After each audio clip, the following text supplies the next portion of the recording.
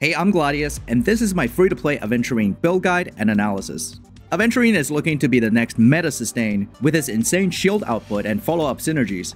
He has the ability to apply debuffs as well, really good for acheron teams. We'll talk about his kit, his light cone options, relic options, and finally Eidolons and team build. Without further ado, let's get right into it.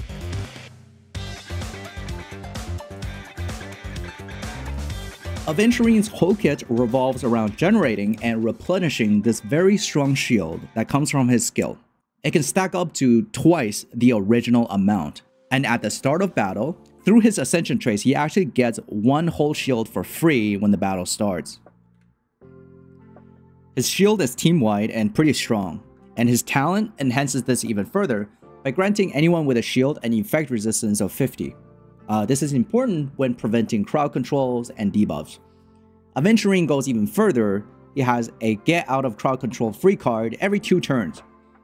And another mechanic of the shield is that whenever someone gets hit, Aventurine gets 1 point of blind bet, and if he gets hit, he gets 2 points of blind bet. When blind bet reaches 7, he unleashes his follow-up attack, and up to 10 points of blind bet can be stored as a mechanic of overcap protection. The aforementioned benefits of this shield is crucial to how Aventurine functions, so it's important for the shield to not break on as many teammates as possible. But luckily through his ascension trace called Blingo, he actually gets more points of blind bet whenever teammates do follow-up attacks, and up to 3 per turn. And when he does his own follow-up attack, he actually replenishes everyone's shield by 30% of the original amount, and whoever has the lowest shield value actually replenishes 60% of the original value. This is crucial to how he sustains the team, as you don't really want to use his skill every turn that is 2 skill point negative for a sustained support. And then we have his ultimate, which I view as the icing on the cake for everything that he does already, but not the biggest part of his kit. It deals single target damage and applies a single target crit damage taken debuff to one enemy, at the same time giving 1 to 7 points of blind bet for more follow-up attack triggers. His basic attack scales off defense, which is okay damage for a sustained unit, and it doesn't do anything too special, but you'll end up using it quite a bit, because being skill point positive is very nice for your team. Along with the rest of his kit, his shields, his other damaging abilities, he scales off defense percent, and he does decent damage from his ascension trace, giving him free 48% crit rate from having defense up to 4000, which you want to build anyways because you want a strong shield. Through my assessment of Aventurine's whole kit, I've determined his primary role as a sustainer and shielder for your team. It's a very comfortable environment that he provides, even giving free effect resistance. His secondary functions are to trigger follow-up attacks, which may very well have team synergies, at the same time doing supplementary damage. Now, compared to other preservation units, by far he has the highest sustain output. He is really good at sustaining equal damage across the board for your team, but what he lacks is a fail-safe mechanic to prevent death from bad targeting RNG, especially single target. He doesn't have a taunt, he doesn't have damage reduction, he doesn't have a revive or emergency heal. So if you're like me and really value comfortable gameplay and really hates it when bad RNG results in restarting the battle, I highly recommend building the strongest shield possible and building him defensively, which I'll go over in the next few sections.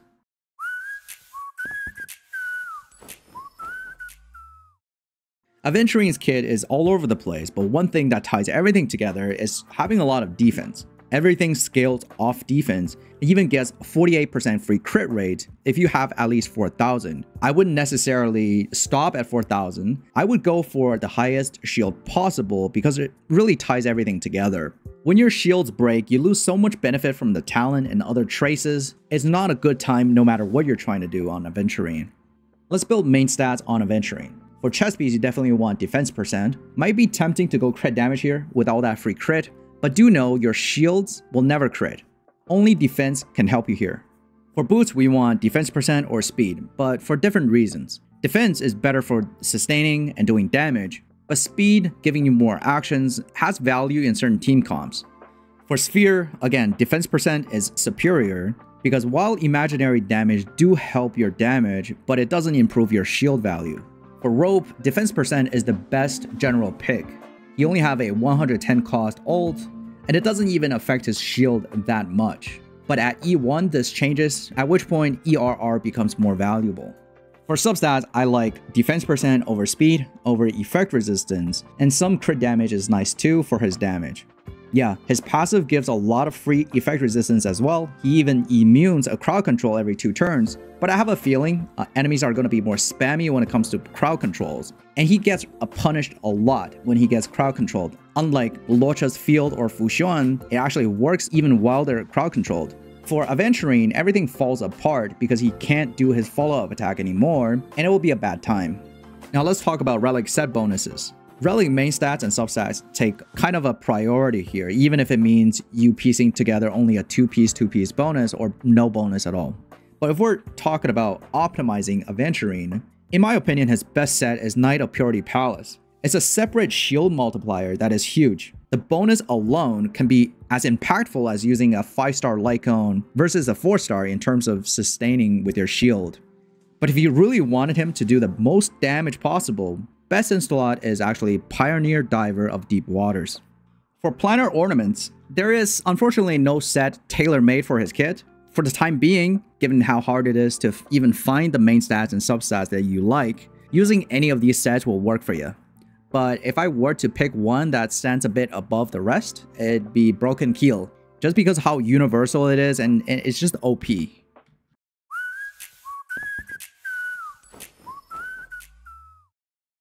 Now let's talk about Lycones. Just coming out of building Acheron, I can really appreciate how many options he's got and how good they are. Maybe with the exception that you want to have the perfect sustain and doing the most damage possible, then his signature Lycone is actually so much better than the rest.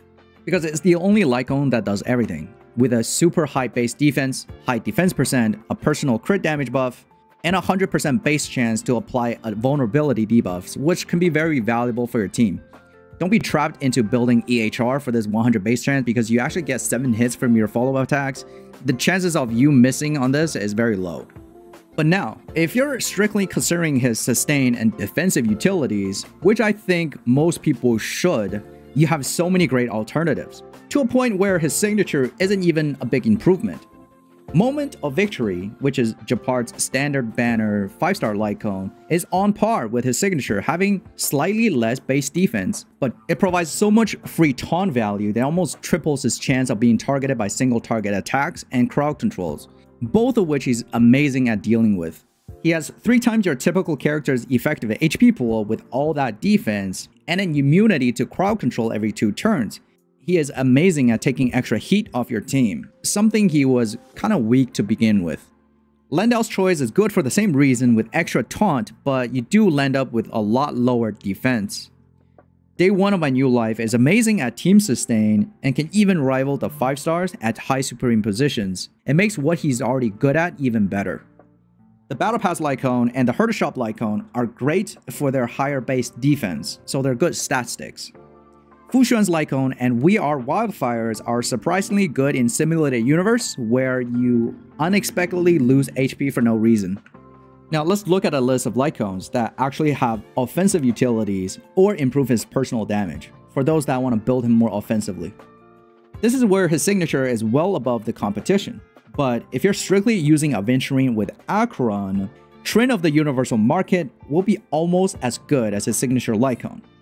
The MOC currency Lycone is similar in strength as the Battle Pass Lycone, and the limited 4-star Lycone Concert for 2 is actually slightly better even, but also less obtainable, being a limited banner gacha, coming alongside Aventurine's own signature Lycone. Now I know I'm biased and there's a lot of freedom when building Aventurine, there's no strict rule, but for a free-to-play Aventurine at E0, in my opinion, is better built defensively with a defensive Lycone, rather than one that focuses on his damage.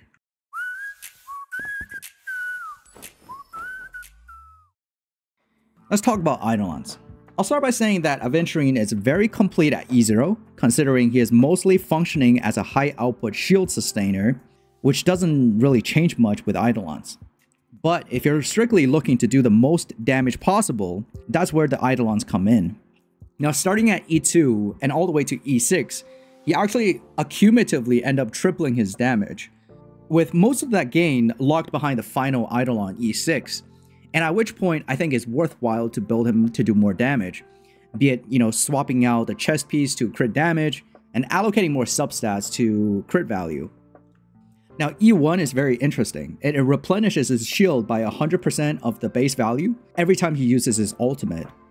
And I think this is very powerful, at which point you should use an ERR rope instead of defense percent.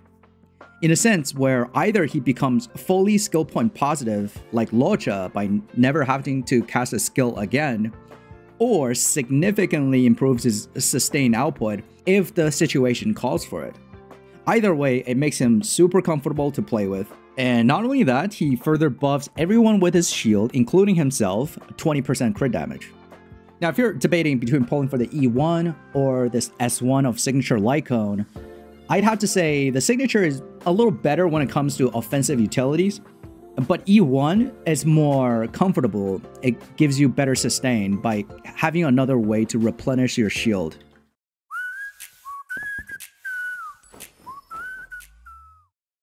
And finally, let's talk about team building. It's very easy for Aventurine. He is an SP positive sustain with high output. It's very akin to someone like luocha, so he fits into almost every team that wants a safe and comfortable environment. That being said, he is better than average when it comes to sustaining acheron teams. With the ability to utilize his signature light cone or trend of the universal market, either way he offers a good amount of debuffs for acheron. His true potential though, and the most try-hard and optimal team, will be a team where you strategize around follow-up attacks. This is where he can offer unmatched value and be irreplaceable in a sustained team slot. His frequency of FUA triggers makes him essential in teams where every single FUA is part of a positive feedback loop.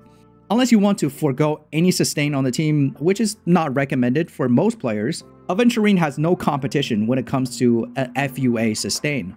Alright, all in all, in summary, I think Aventurine is an amazing pickup for most accounts. He is crazy good at sustaining your team, he is free-to-play friendly, even at E0, with many Lycone options. In the foreseeable future, I'm seeing there's a push for follow-up attack meta, and enemies that actually spam crowd controls that are very annoying, both of which Aventurine can deal with very well. I want to wish you a good luck on your pulls. Like the video if you enjoyed it. My name is Gladius. Thank you for watching. Until next time.